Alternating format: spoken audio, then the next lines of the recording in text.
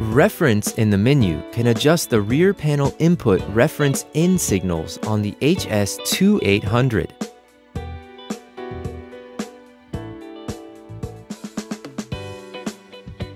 Go to External in the menu to select a synchronizing signal from an external generator.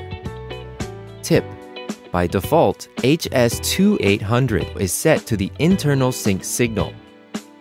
External synchronizers are needed when used in large systems where other devices need an external sync generator. In the Mode menu, for HD, select Analog 3 level signal. For SD, select Composite signal. Tip: if the HS-2800 is connected to HD signals, select HD tri-level sync signal. If connected to SD analog signals, select SD black sync signal. If neither are selected, the HS-2800 will use the internal sync signal. Set the H timing on the menu to adjust the time synchronization.